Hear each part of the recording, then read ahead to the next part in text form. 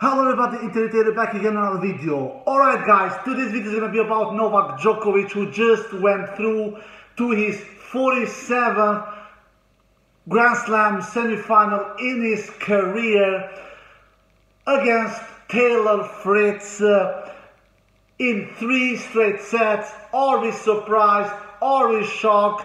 Did we expect this? Of course, we all expected this. Of course, Taylor Fritz would lose against Novak Djokovic for the 8th consecutive times.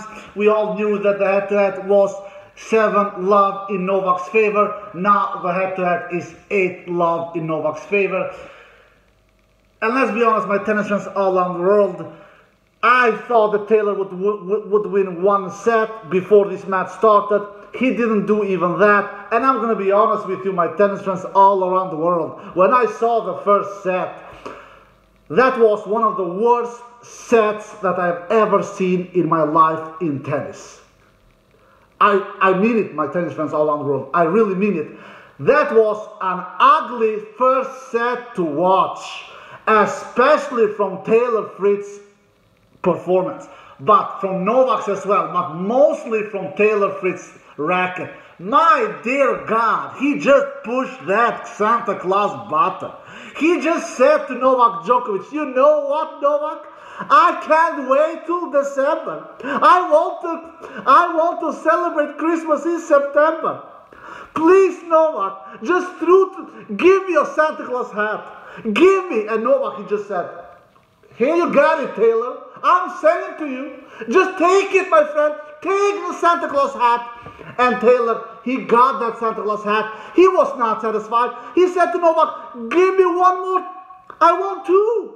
One Santa Claus hat is not enough. Give me one more. And Novak said, oh yeah, baby. Take one more. Just take it. And Taylor said, now I'm satisfied. Or do you want me to say what he did in the first set, Taylor Fritz? Oh, baby, I'm going to tell you. I'm going to tell you. Just wait. 19 unforceros and 4 winners. Taylor Fritz did in the first set 15 more unforceros than winners. If you don't call that celebrating Christmas early, I don't know what you guys call it. I don't know what you guys call it. I definitely call that to celebrate Christmas early. Djokovic, on the other hand, he was not in beast mode level. He was not in great mode level. He was not. He was in average mode level in that first set. He did only 6 winners and 11 unforceros. He does 5 more unforceros than winners. But Taylor, 15 more unforceros than winners. 15! All in all, that first set was a bad set from both the players. But the player who played less bad won it, which was, of course, Djokovic. Even the serving department was not good. Both of the players were landing under 50% first service in. Djokovic was landing 46% first service in that first set. Taylor was landing 43% first service in. Both of them won 67% of the points behind their first serve. I'm talking about the first set now. 67%, so they were even Steven there. But the difference was winning points behind second serve. There, Djokovic was eating Taylor Fritz's second serve like breakfast. Taylor won only 19% behind his second serve in the first set. Djokovic did a much better job there in winning 50% of his second serves in the first set. So neither of the players did a good first set. It was a disaster first set from Taylor Fritz. It was a Santa Claus first set from Taylor Fritz. It was a bad first set from Novak Djokovic. If some of you guys have not seen the match, which probably some of you haven't, and when they see the score, because it is very, very easy to be fooled. When you see the score, oh, Novak gave Taylor a breadstick in the first set, 6-1. And some of you maybe think he steamrolled Taylor Fritz in the first set. He crushed Taylor Fritz in the first set. No, baby, he didn't. It was Taylor who steamrolled himself. It was Taylor who crushed himself in that first set. And not Djokovic who crushed him. Djokovic actually did his worst set in the first set. And despite that, and he won that 6-1. He did, are you hearing what I'm saying? Djokovic did his worst set in the entire match in the first set, and he won that set 6-1. Djokovic did much better sets, both in the second and the third, especially the second. Those two sets were much closer. And you now are asking why. Because Taylor raised his level in the second and third set. That's why. He gave Djokovic a run for his money in the second and third set, which definitely was not the case in the first. Taylor was beating himself in the first set. It was not Djokovic who beat him. So that first set is one of the worst sets I've ever seen a tennis player perform, and that disastrous first set came from Taylor Fritz. Even Djokovic should not be happy with his first set. He really should not. So we go on to analyze this match. The second set was much better from both players. They both started to serve higher percentage first serve in the second set, because it is impossible doing a worse set than they did in the first. It is impossible. You can't play worse tennis than they did in the first set, especially Taylor. Taylor can't play worse tennis than he did in the first set.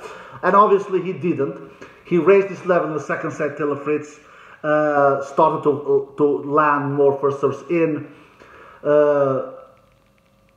He landed, it was still not enough, but at least it was more than he did in the first set. He landed 58% first serves in, Taylor Fritz in the second set. Still too little, according to me, when you're facing one of the greatest serve returner of all time, if not the greatest serve returner of all time. He is the greatest serve returner of all time. But Djokovic was still outmatching him in the serving department. He lands 71% first serves in, Novak Djokovic in that second set. In the unforced errors and winners department, even there, they raised their level much more than they had in the first set. Taylor did 15 winners in the second set and 14 unforced errors. So he did one more winner than unforced error. Djokovic also raised his level with 12 winners and 7 unforced errors in the second set. So Djokovic does 5 more winners than unforced errors in the second set. So, of course, they will raise their level. They are, for God's sakes, after all, professional tennis players, and both of them are top 10 players in the world, and one of them, one of the greatest tennis players of all time, if not the greatest, if not, he is the greatest tennis player of all time, Novak Djokovic, so he will not do the same kind of a bad set like he did in the first set, Djokovic. So Djokovic raised his level in the second set, and also Taylor Fritz raised his level in the second set. But despite that, Djokovic was the better player. At least he was the more clutcher player in the second set, Djokovic, because if you look at the breakpoints conversions in the second set, Taylor actually had 4 breakpoint opportunities in the second set. Didn't convert in any of them. Djokovic had only 1 breakpoint opportunity in the second set. He converted it in only that he had. In only that one he had, and won that second set 6-4. He outclutched Taylor in that second set, because Taylor actually created more breakpoint opportunities in that second set than Djokovic. And then in the third set, they still played better than the first, of course, but not as good as they did in the second. Neither of them. Djokovic, he lands 62% first serve in the third set. Taylor did his best serving percentage, he lands the most first serves in the entire match in the third set with 63% in landing first serves. Taylor Fritz. And when it comes to winners and Fosteros department, Djokovic does 7 winners only and 8 unforced errors, so he's in negative ratio there with 1 more unforced error than winner. Taylor Fritz is even worse with 18 unforced errors and 14 winners, so Taylor Fritz does 4 more unforced errors than winners. So, but even in that set, Taylor Fritz creates a lot of breakpoint opportunities. He creates 6 breakpoint opportunities and he converts in only 1 of those 6 breakpoint opportunities. Djokovic is much clutcher in that third set as well. Djokovic creates 3 breakpoint opportunities in that third set and he converts in 2 of them. So Djokovic out-clutches Taylor Fritz in the third set as well. All in all, Djokovic out-clutches Taylor Fritz in the entire match, because if you look all the match, Taylor Fritz creates 12 breakpoint opportunities, and he converts in only 2 of them. He creates 12 breakpoint opportunities in the entire match, and he converts in only 2 of them. Djokovic, he creates 9 breakpoint opportunities, 3 less than Taylor Fritz in the entire match. He converts in 6 of them. So, he broke Taylor Fritz's serve 3 times in the first set, 1 time in the second set, and 2 times in the third set. Taylor Fritz broke Novak's serve only 2 times, like I said, 1 time in the first set, 1 time in the third set. So all in all, Djokovic is the more clutcher player than Taylor Fritz, is the more cleaner player than Taylor Fritz, is the more consistent player than Taylor Fritz, is the more solid player than Taylor Fritz. If you look all the numbers, all the stats in the entire match, Djokovic does 7 aces and 5 double faults. He did a lot of double faults, and all those double faults came in the first 2 sets. 3 double faults Djokovic did in the first set, 2 double faults Djokovic did in the second set. He didn't do any double faults in the third. No, Djokovic. So Djokovic does 7 aces, 5 double faults. He lands 61% first serve sin. He wins 68% behind his first serve, which is pretty weak to be Novak Djokovic. Djokovic usually wins over 70% of his points behind his first serve, but that was not the case in this match. He won only 68% of the points behind his first serve. He won 57% of the points behind his second serve. And like I said, he broke Taylor's serve 6 times out of 9 breakpoint opportunities that he had, and did 25 winners all in all in the match and 26 unforced errors. So he ends the match with 1 more unforced error than winner, and in the entire match he wins 102 points in total in the match. Taylor Fritz's numbers, how was they? He does 8 aces, 2 double faults, lands 55% first serve sin in the entire match. So he, like I predicted before the match, I didn't think he would land over 60% first serve sin, because he's been landing under 60% first serves the entire tournament. In the entire tournament, he has not been landing over 60% first serve sin the entire tournament, and that was the same scenario in this match against Djokovic, but he came away against those other weak dudes in the first 4 matches. Let's be honest, Taylor Fritz has had a challenger draw the first 4 matches, and that's why he has won all of his matches in straight sets and dropped his serve only once in 4 matches. Against Djokovic, the greatest serve returner of all time, he dropped his serve 6 times in 1 match. That says it all, my tennis fans all around the world. So Taylor Fritz kept on landing very little first serves with 55% first serves in, even in this match against Djokovic, and won 73% behind his first serve. So he did a better job than Djokovic actually. But here it comes. Here it comes, my tennis fans all around the world.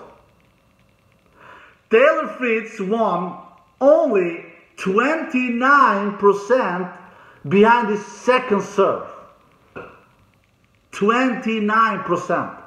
That is a disaster number in winning points behind second serve. Compare that with Djokovic, who won 57% in his second serve. There you have the huge difference in the match. That was a huge difference, besides the unforced error winner ratio, which I will come to soon. But this is a huge difference in the match. Winning only 29% behind his second serve, you will not win tennis matches. You will not even win sets, which of course Taylor Fritz didn't. So Djokovic outclassed Taylor Fritz in winning points behind second serve. And then when you look in Taylor Fritz winners than unforced error stat, that in that statistic as well, Taylor Fritz was a disaster. Taylor Fritz did 33 winners and 51 unforced errors. So Taylor Fritz does 18 more unforced errors than winners. And he broke Novak's serve 2 times out of 12 breakpoint opportunities that he had. So he was definitely not clutch in this match, Taylor Fritz. And all in all, in the match, Taylor Fritz wins 81 points. So he wins 21 less points than Novak Djokovic in the entire match, because Djokovic won 102 points all in all in the entire match. That's it, guys.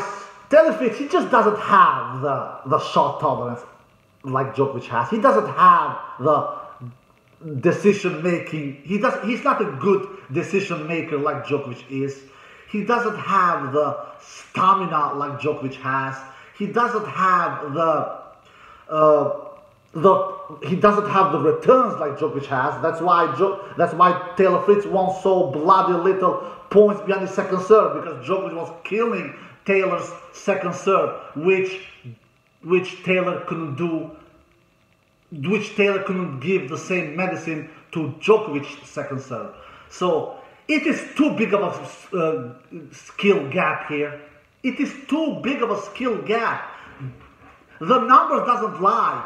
Taylor Fritz has not has not defeated Djokovic now in 8 attempts. It is 8 love in the head-to-head now.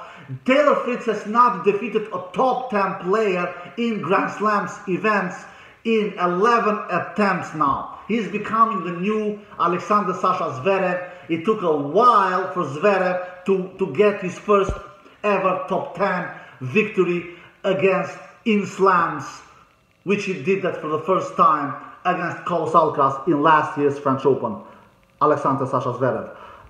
Now Taylor Fritz is going in the same direction as Zverev.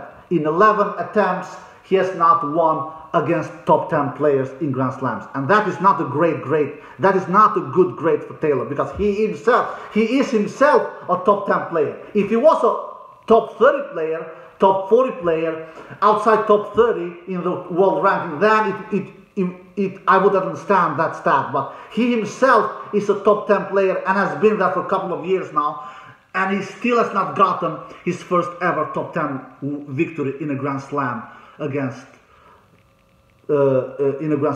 top 10 players in 11 attempts. Look, Taylor Fritz, let's be honest, all respect to him, but he is not a great player. He is a solid player, good player, but he is not a great player. He's just not. Yeah, he raised his level in the second or third set and made this match a little close in the second set and third set. But his first set is one of the weakest sets I have ever seen in my life. I will be honest with you, my tennis fans all around the world. So Djokovic was not that great either in the first set, but he was at least a little better than Taylor Fritz, and that's why he won that first set 6-1. But the numbers should not fool you, my tennis fans, because Even though Djokovic won that first set 6-1, that was his worst set the entire match, Novak Djokovic. Djokovic is through to the semi-final at US Open in 2023 for the 47th time in his career.